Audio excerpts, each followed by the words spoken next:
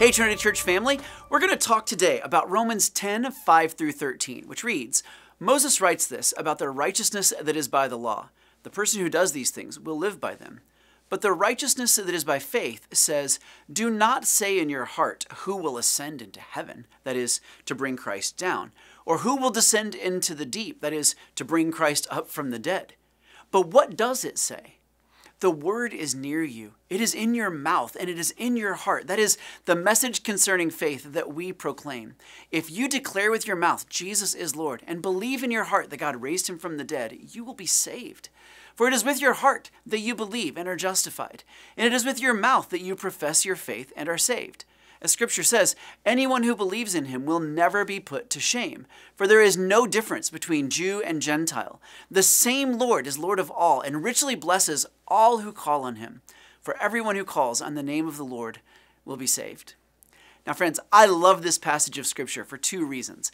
First, this passage would have been incredibly countercultural for Paul's first century Roman audience. And why? Because everything in their world was about rigidized systems of sacrifices and behaviors to honor the pantheon of Roman gods and goddesses. You see, if you were in the first century, you would have spent a lot of time and money honoring those gods, but not necessarily because you believed in them or believed that they were interested in a relationship with you. That was just crazy talk. You see, you sacrificed because it was what was expected socially and because it was demonstrating allegiance to Rome and to the deities that Rome acknowledged. A New Testament theologian, Nijay Gupta, says, ancient worshippers were generally not looking for nirvana or inner peace.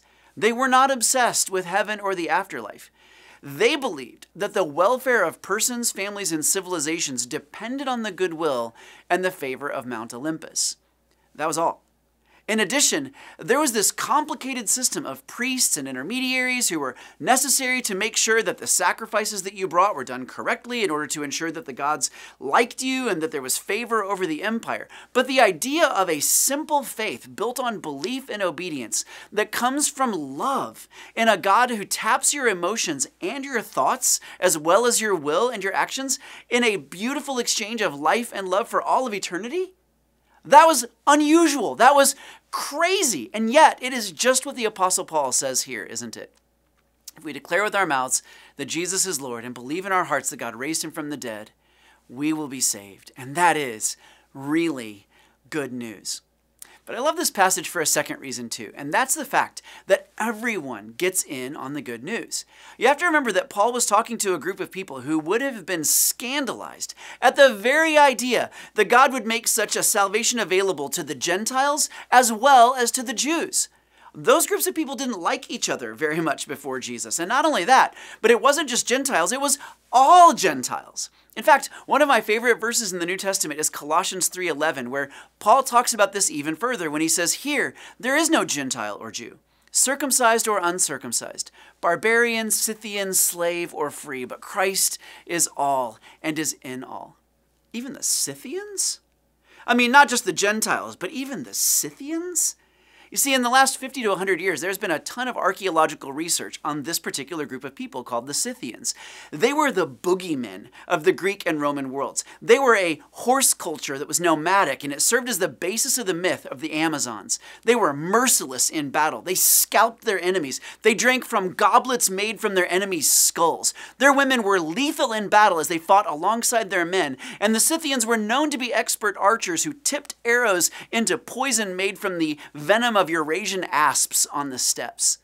The Jews often shuddered at the idea that the Gentiles were going to be part of their spiritual family in Christ, but even the Gentiles would have shuddered at the idea that the Scythians got in on the deal. Those people? Yeah, even those people, even the Scythians. And that is good news for us too, brothers and sisters. Now, you may be thinking that there are some group of people who are too far gone for Jesus to embrace, but you would be wrong. Everyone gets in. Or maybe you are one of those people who would say, yeah, Jack, I'm basically a Scythian. You have no idea what I've done or where I have been. And I'd just say that it doesn't matter, friends. You get in too. The gospel is big enough for you. Jesus is Lord.